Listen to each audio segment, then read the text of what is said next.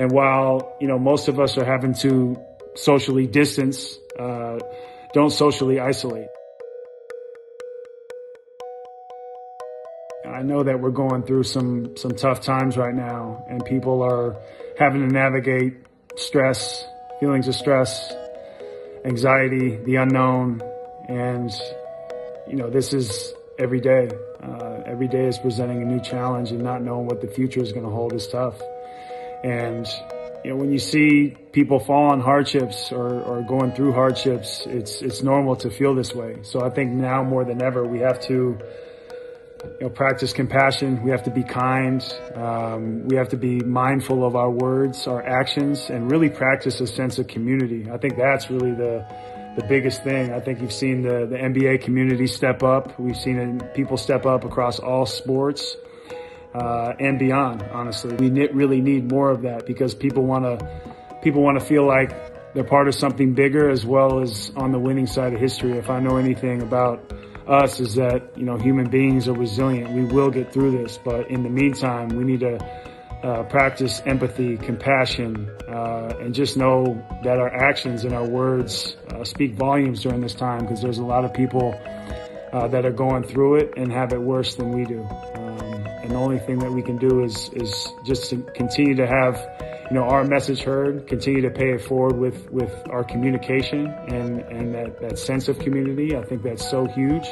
And while, most of us are having to socially distance, don't socially isolate. I think there's so many ways now that you can reach out virtually, and so many things that you're able to share with loved ones, or even at a local level or a global level as well.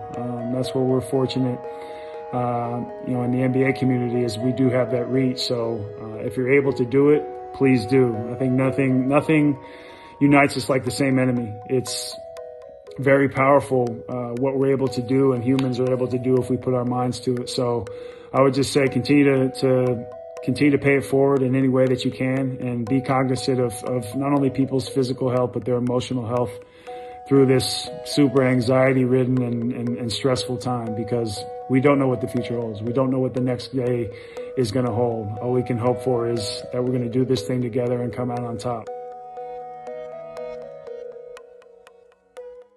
All right, pop quiz. Do you know which countries have the highest carbon emissions, or how long it took Mariah Carey and her producer to write All I Want for Christmas? If not, then you should definitely subscribe to NowThis' first newsletter, Know This. You can sign up right here at the website below.